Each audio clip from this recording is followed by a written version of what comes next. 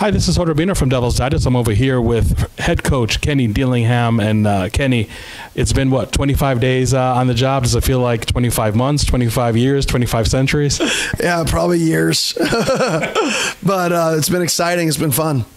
What has been some of the challenges that may look like huge back in late November that maybe now in late December are not that much of a challenge? Well, obviously scholarship numbers, that's been something for us. We were about 30 numbers, which is roughly 35 to 40% of your roster behind where we should be.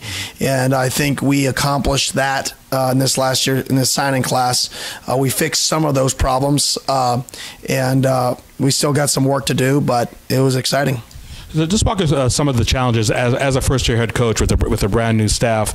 It's really hard to establish relationships with 2023 guys as a whole. It's probably more like 24, 25, 26 guys, and you guys did a good job with that as well. But when you look back at all the challenges, were they greater or maybe not as great as we thought they would be?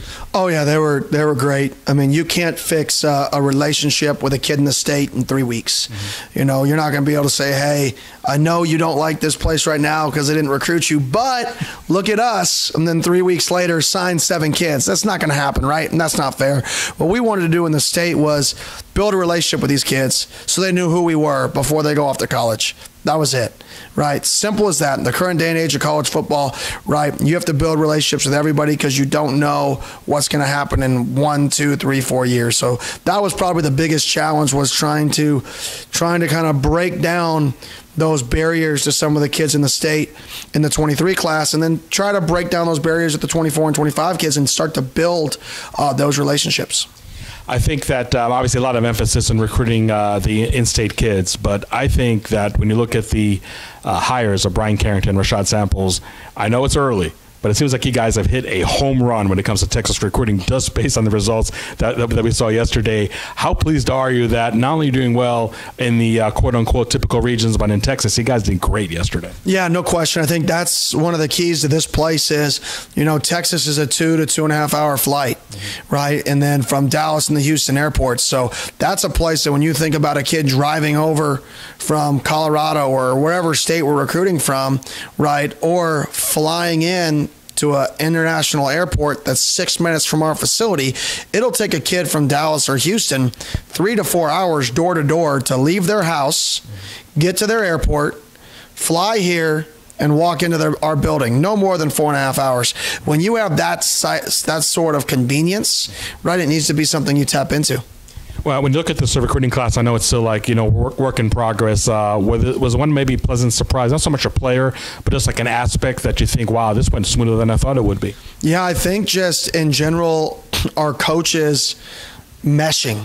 When you have a new staff and you don't know each other, we had a lot of coaches that I knew, a lot of coaches that somewhat knew each other, but even the guys that didn't, right, they all just meshed, right? And you can tell naturally when a staff likes each other. I think our staff genuinely likes each other. They genuinely want to be here and are happy they're here. And I think that's the thing I'm most pleased with, is I can say with confidence that I'm going to be here. I can say with confidence the majority of our staff is going to be here. So when you drop your son or daughter off here to actually play football or to be involved in this program in any way, shape, or form, man, there's going to be a consistency here from a coaching staff. And if you look at the teams around the country that have the most success, they have a lot of consistency within their program from that standpoint.